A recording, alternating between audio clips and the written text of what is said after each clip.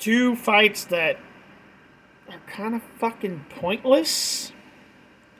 Fury's gonna beat the fuck out of KSI. Like, beat the fuck out of it. Like, KSI is not on the same level as Jake, and Jake lost to Tommy Fury. So anybody that thinks KSI is going to do better against Tommy Fury than Jake did, he's going to have to fucking land the most luckiest punch ever to beat Tommy Fury. He's going to have to get the luckiest punch ever. And Logan versus Dillon Danis? Really?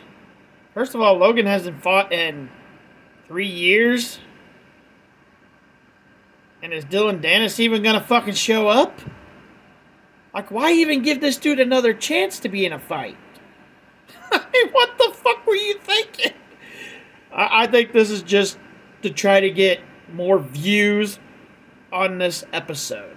Because if you looked at the crowd at 08, which happened like 2 days ago, or yesterday, or the day before, whatever it was, Saturday, the crowd was nobody. There was nobody there to watch that fight. Them fights that happen. But they stack every KSI fight. It's funny. You're supposed to be building misfits, but you only do that when there's a KSI fight.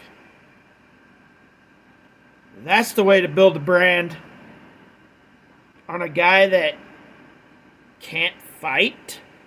Anybody that thinks KSI is this great fighter, you're an idiot. Like, he's not good at all.